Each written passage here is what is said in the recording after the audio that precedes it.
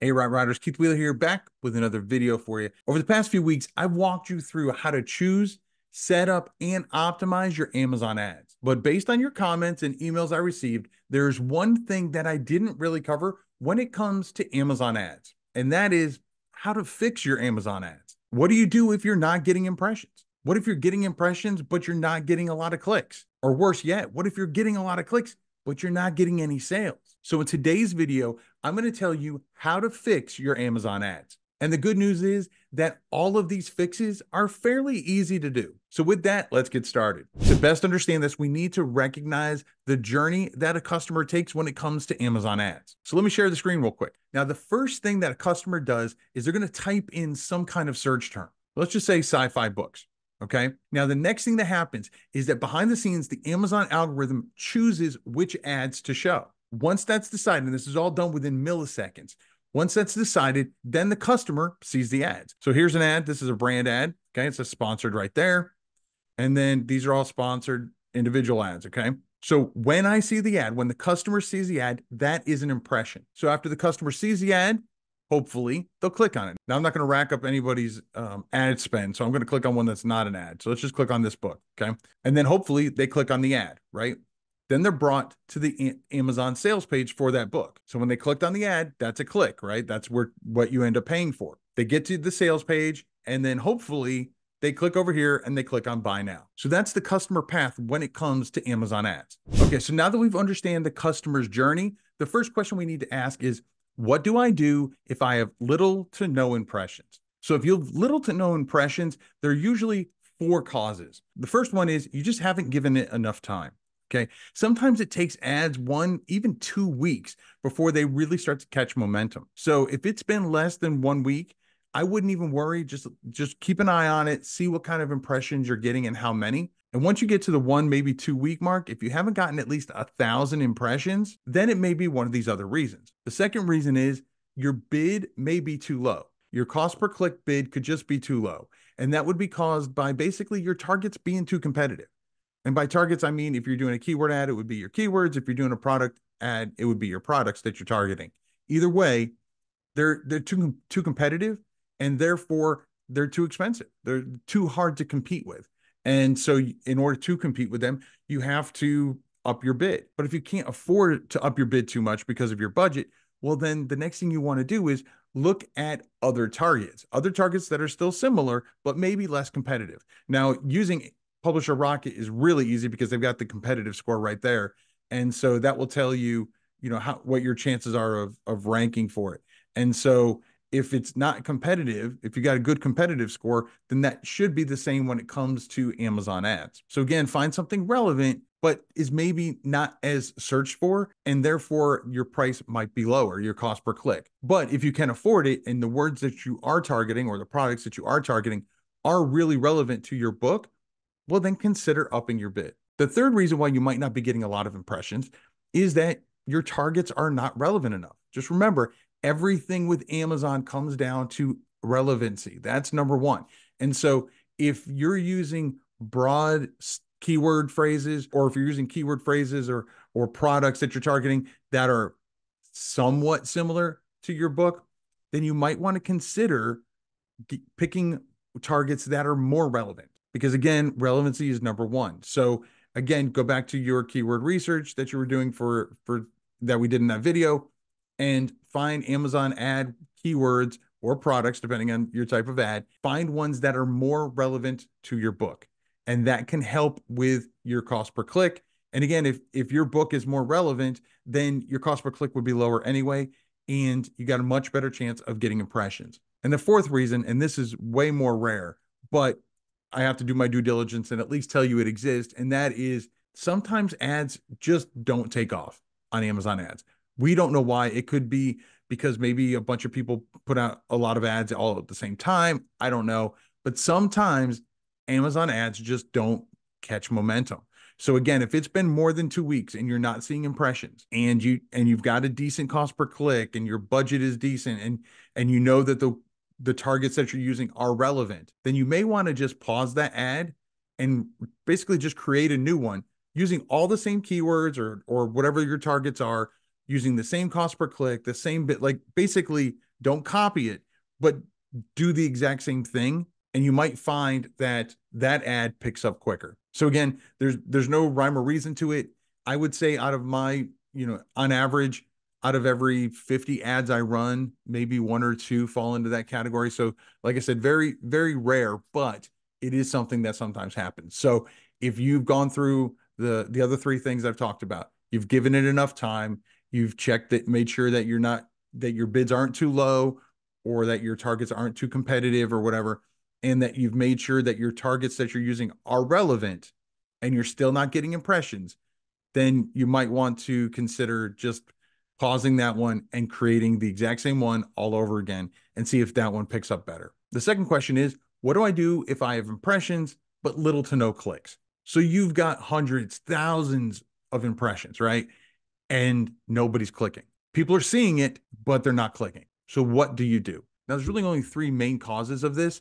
And again, they're all fairly easy to fix.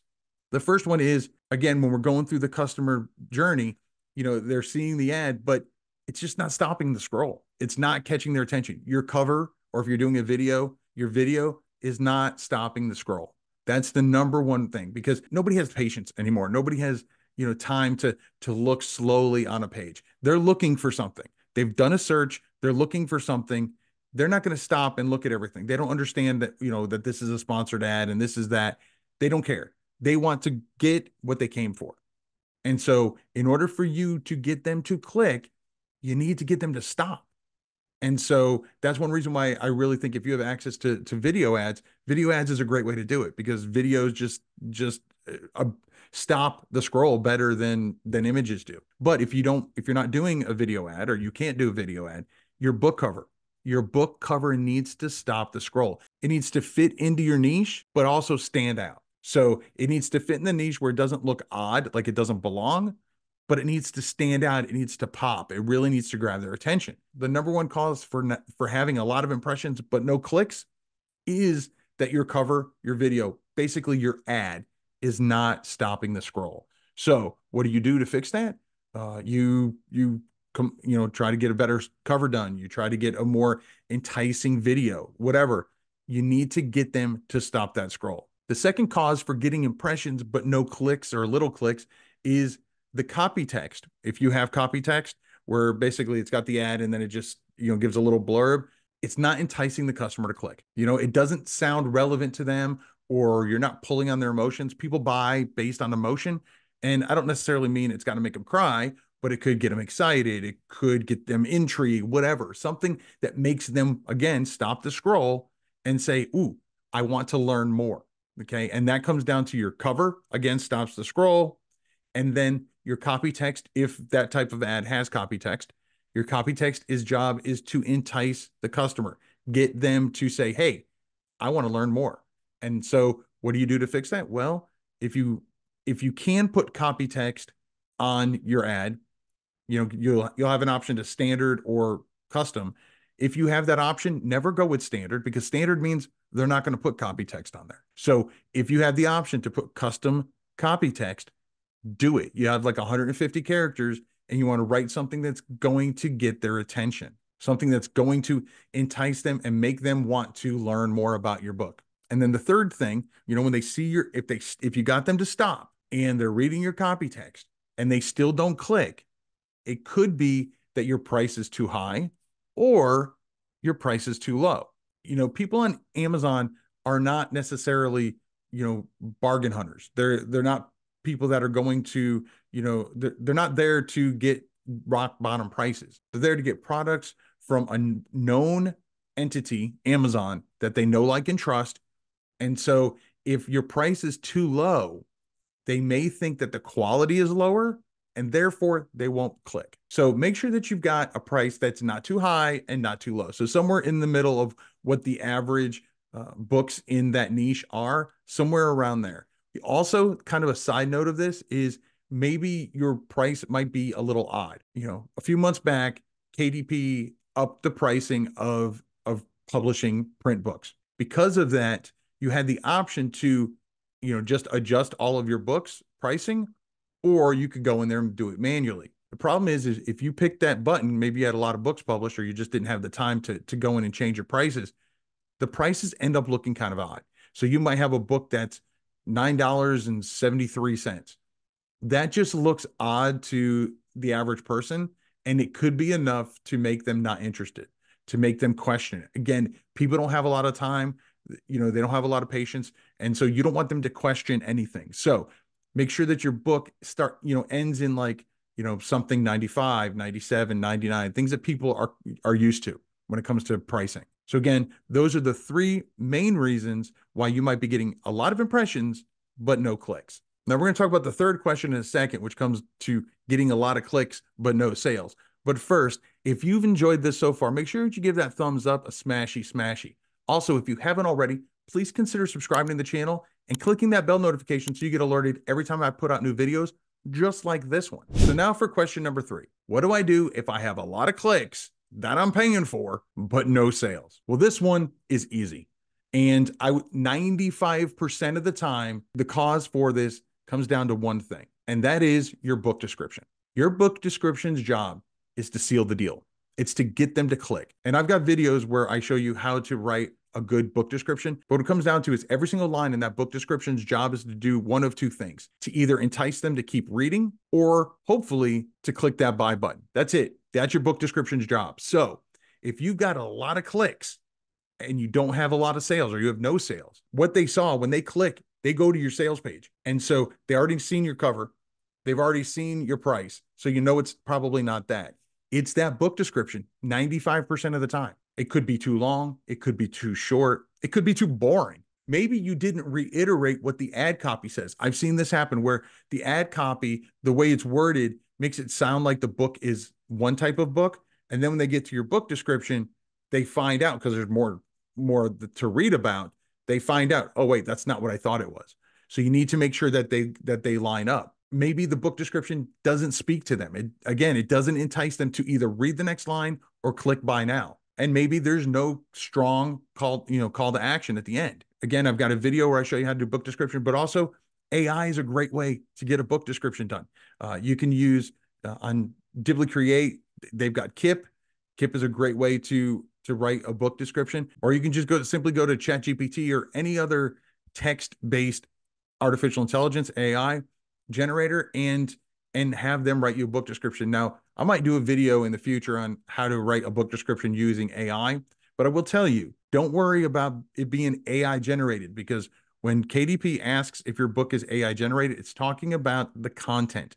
It's talking about the interior, and it's talking about the cover. It's not talking about the book description. Again, 95% of the time, if you have a lot of clicks that you're paying for and you don't have a lot of sales, it's because of your book description. What about the other 5% of the time? The other 5% of the time, your interior threw them off. Your interior doesn't look like what they expected. It doesn't look good, whatever. On Amazon, they can use the look inside feature, or there might be a button that says, sample, whatever. They can see some of your interior. And so if it's a written book and your interior is left justified or centered and it's not justified, justified just looks better on the screen, looks better on the page, it could be jarring enough for them not to actually click buy now. Or if it's a no content, low content book, then maybe the interior doesn't speak to them.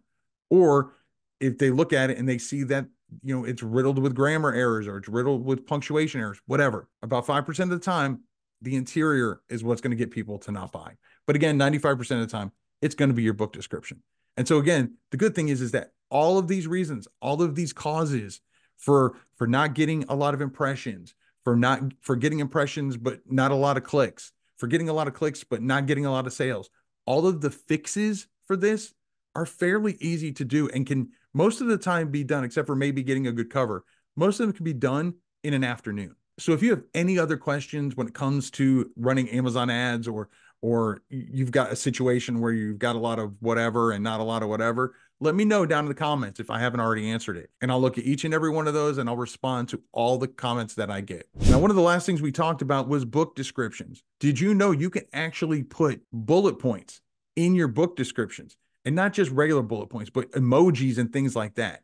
If you didn't know that, check out this video right here. that I did a few years ago where I show you how to actually include emojis into your book descriptions to really make them pop. Now, if you've already seen that video, or maybe that's not your issue, you know your book description is solid, YouTube says that this video right here is something you should check out.